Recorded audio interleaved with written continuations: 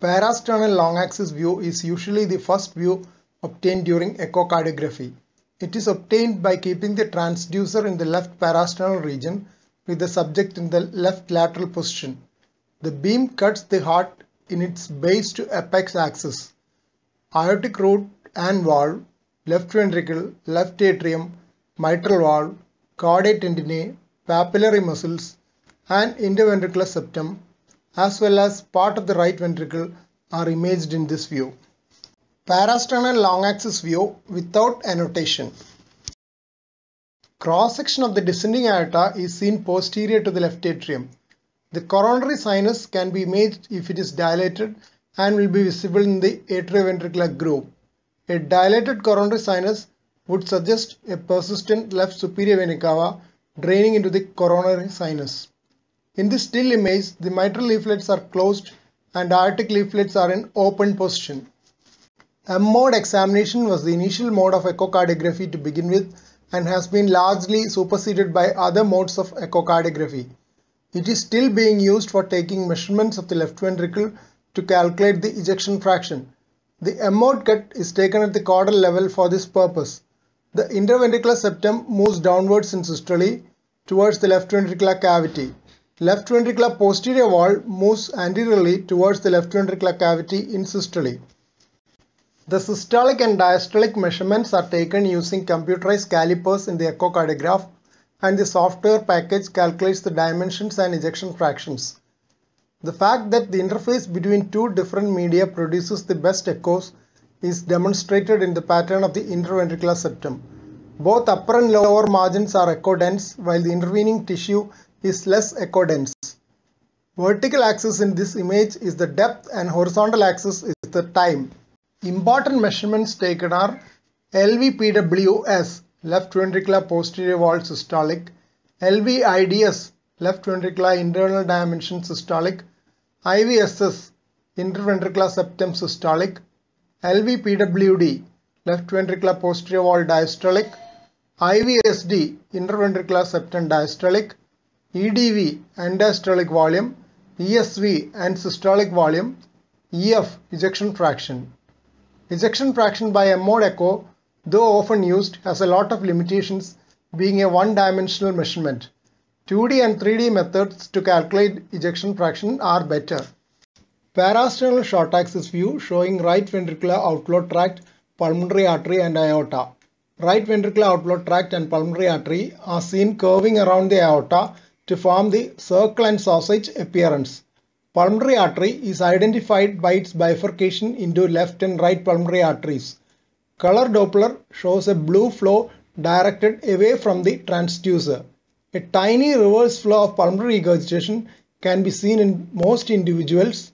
It appears like a tiny flame-like jet directed upwards from the pulmonary valve in the closed position. Short axis imaging at the ventricular level can be obtained by directing the beam downwards from the previous position.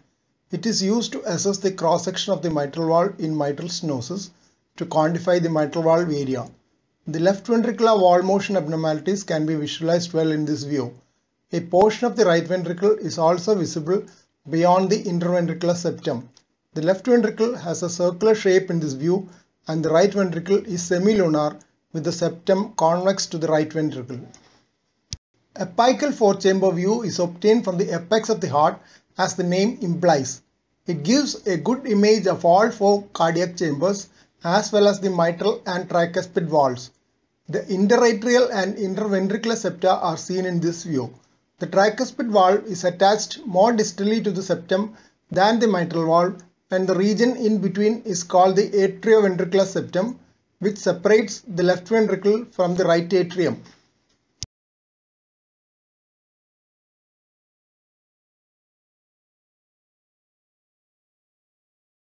Dropouts in the interatrial septum are common in this view, as in this case, without any atrial septal defect. This is because the ultrasound beam is parallel to the interatrial septum in this view, and the thin region at the fossa ovalis is often seen as an echo dropout. A subcostal view should be obtained to image the interatrial septum before concluding that the dropout is an atrial septal defect. A good left to right flow demonstrated by color Doppler in this view can also be used to confirm the presence of an atrial septal defect in this view, especially if the subcostal view is suboptimal as in some adults. A slight tilt from the apical 4-chamber view opens the aortic root and it is called the apical 5-chamber view. Apical 5-chamber view is used to measure aortic flow and the gradient in aortic stenosis. Subcostal 4-chamber view is excellent for the visualization of the interatrial septum. Subcostal 4-chamber view shows right atrium, right ventricle and the left ventricle. The central portion of the interatrial septum is thinner than the rest of it and represents the fossa ovalis region. Suprasternal view is often the last view obtained during echocardiography. The suprasternal view images the aortic arch and its branches and the proximal descending aorta. This view is used to detect coarctation of aorta and measure gradients across the coarctation. Ascending aorta can be imaged with a tilt and ascending aortic flow is measured in aortic stenosis to get the gradient across the aortic wall. This is sometimes useful when the gradient is not picked up well in the apical 5-chamber view.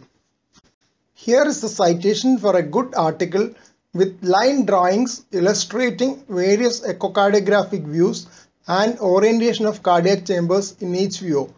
Free full text is available online.